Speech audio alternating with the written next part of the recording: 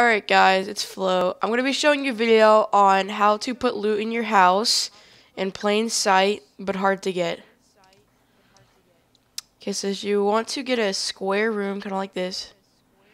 Put a wall, and then put a place of window right here, but not yet, not yet. And you're going to want to place a chest, like that. And then get the window.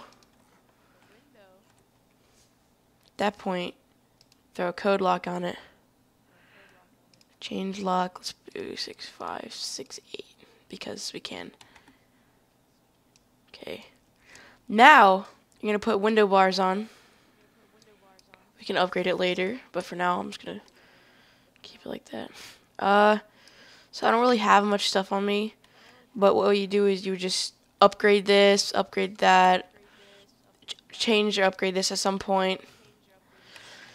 The reason I have these here is because if you have this in the open, they can just break it and all the loot will fall out.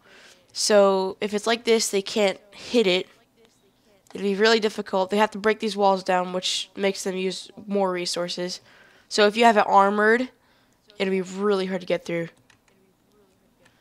And yeah, so you can just access by looking at it, and you can throw some stuff in it, you know. Well, that's the video for today. I hope this helped you out. So just like, maybe subscribe, I don't know. Well, thank you.